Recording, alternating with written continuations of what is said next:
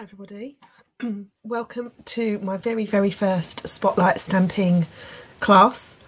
It's new for September 2023 and I can't wait to share the cards I've been making over the last few weeks. Please bear with me, I've come home from America with quite a horrible cold, so I may cough a little, but I do apologise. Please stick with me though. So today I am going to share with you card number 1 in a set of 4 cards that I've designed for this class. The cards will go out live at midday every Tuesday throughout September. If you've ordered kits, then I hope they've arrived safely. I've tried to organise it as well as I could. So you will see in your kits you have a card for week 1, week 2, week 3 and week 4. So everything you need will be for this card is in week 1's envelope. You will need some inks and I will show you which inks I have used in a moment. And I do hope you enjoy. If you haven't purchased kits, then please still enjoy the videos. I am running my next Spotlight stamping in October and it will start on the 10th of October and will run for all 4 remaining Tuesdays in October. You can by all means order a kit and the kit will give you everything you need to make each of the 4 cards.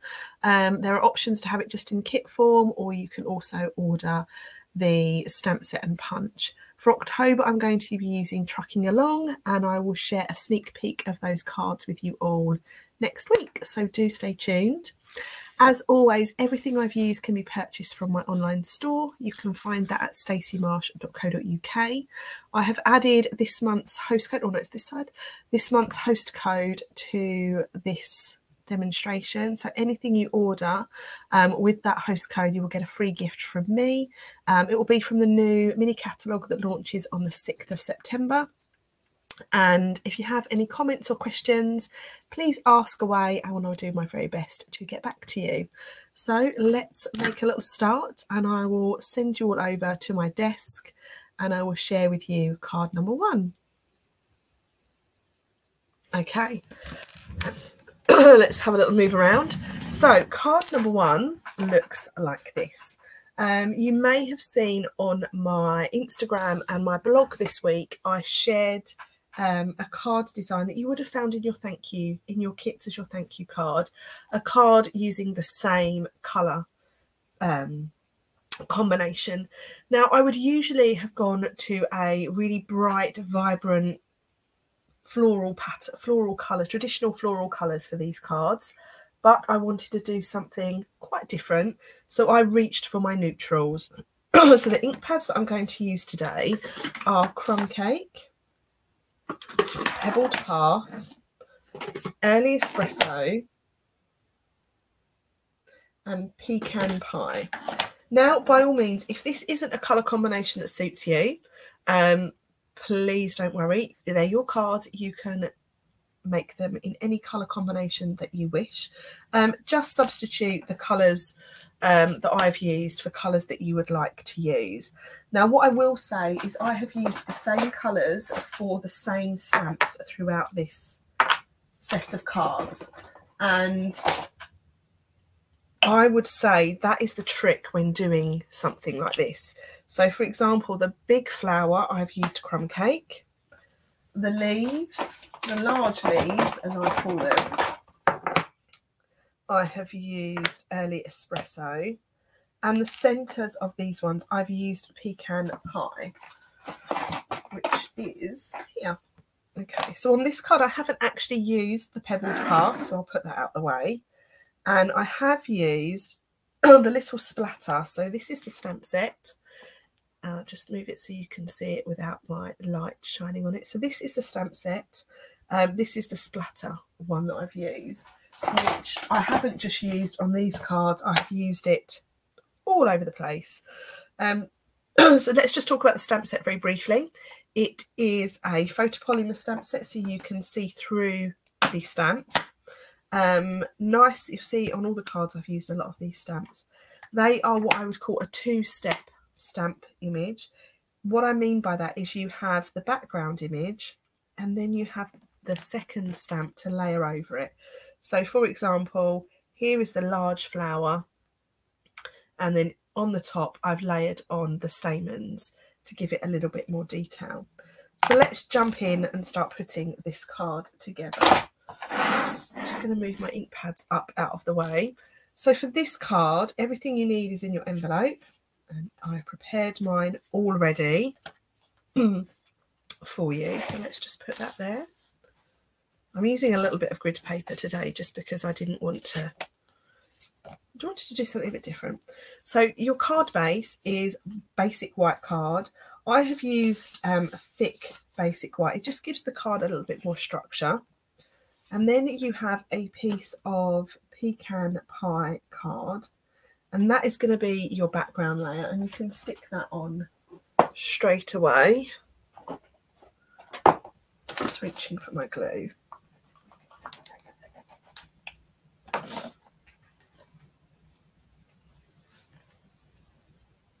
So that's just going to sit in the centre. Okay. Then you have a piece of white. Now that piece of white is just ever so slight. It's 3 millimeters smaller than your piece of pecan pie. Okay, so you just get a little border showing of that brown cardstock showing around the outside. We're not going to stick that down because we're going to do our stamping. And then you have another piece of white that is exactly the same size, and that piece you're going to stick inside your card. Now what this does is this just adds a bit of strength to your card to balance out the weight of the front and the back. I do tend to do this with most of my cards. Okay, so we've got the front and the back started, and we can put that to one side. The piece that we're going to work on is this piece of white. Okay, so I'm going to start by stamping my largest image, and my largest image is this big flower. So I'm going to stamp this in crumb cake. Feel free to use a stamping mat if you wanted to.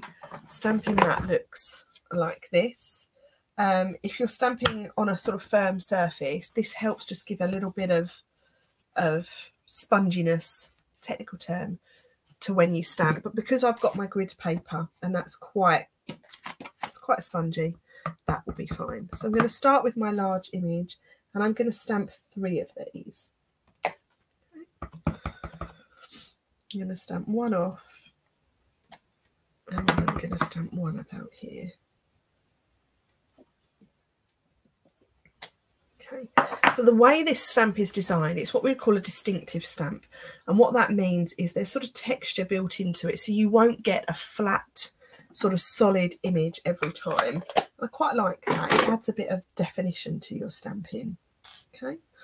Next, I'm going to go in with my early espresso, the leaves that come along the bottom of the flower.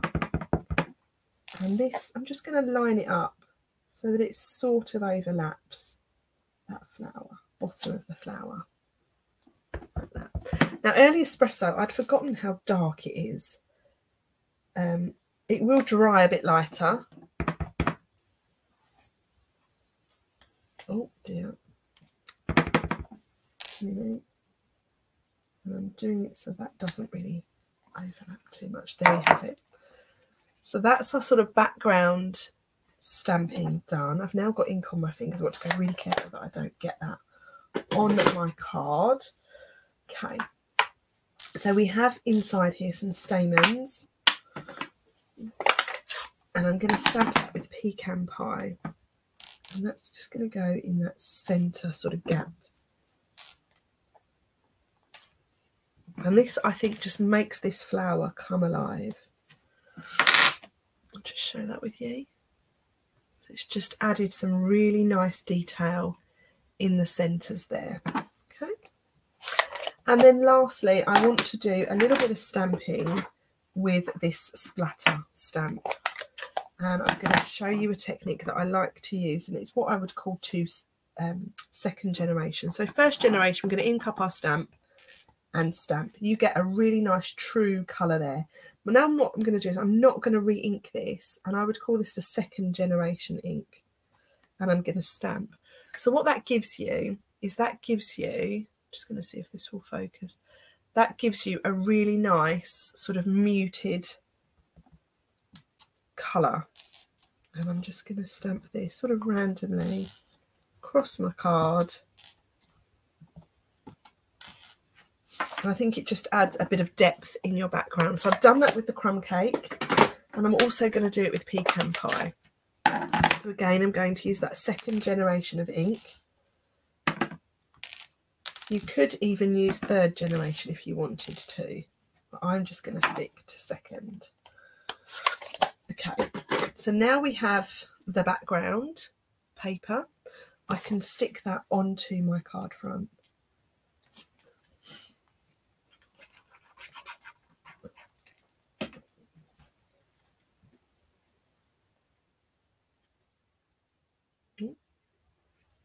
Shaky hands.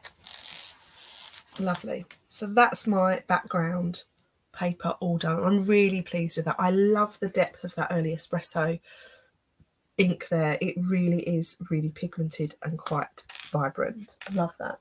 So the next thing we're going to do is we're going to create our little centre piece. So I'm using the Birthday Blooms for You sentiment, and I'm stamping this with early espresso, and your tag has been cut from crumb cake.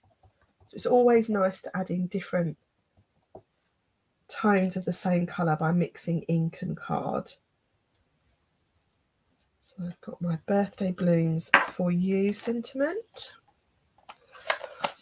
And then before we stick that on, I'm going to take our bit of wavy trim, and I'm going to just fold it in my hand sort of over 3 times. So once, twice, 3, and that gives you sort of a fake bow as such. And what you're going to do is you're going to stick that, attach that to the back of your banner. I'm just going to put that there to hold it in place, and I'm going to secure it with a little bit of tear tape. Okay, so a little bit of tear tape will hold this in place for you. Perfect. And then I've got 2 little vellum die cut pieces. Now this die is actually the textured floral die, so it coordinates with this suite, and I'm going to just overlap them slightly, and I'm going to stick that down with some tear tape. Okay, and you're not going to see this, so it's absolutely fine. So that I've just stuck down about there, and I've left it so that it's nice and free flowing. It just gives a little bit more texture on your card.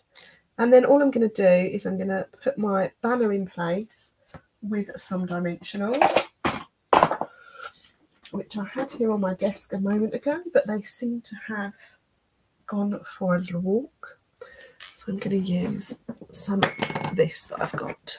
So this is basically dimensionals, but it's the foam adhesive sheet, which you can see I've cut some letters out. And this sort of excess is really handy. So I'm going to put my dimensionals in the gap where there's no ribbon. I'm going to put a bit of that there. And a bit of this and a bit of that there. Okay. Get that in place where I'm happy with it. And I'm happy there. And stick it there. And then all I've got left to finish is I've got a few little gems, but I actually put all your gems in your card kits. So all I've done is I've added 2 little gems there and there, and 1 over there. But that is card number 1 all finished. You could, if you wanted to, add some detail inside or to your envelope. I haven't, I've left mine blank, but watch this space for the next cards. So I hope you enjoyed putting that card together. If you did anything different with it, please feel free to share it back to me. Tag me on social media or pop it to me in a message. I love to see your creations. You will find the next video premiering at the same time next week, so Tuesday at midday. And the card we're going to make next week looks like this, and that's all you're going to see. I'm not going to show you anymore. So have a lovely, lovely week, everybody, and I look forward to you joining me next week. See you later. soon.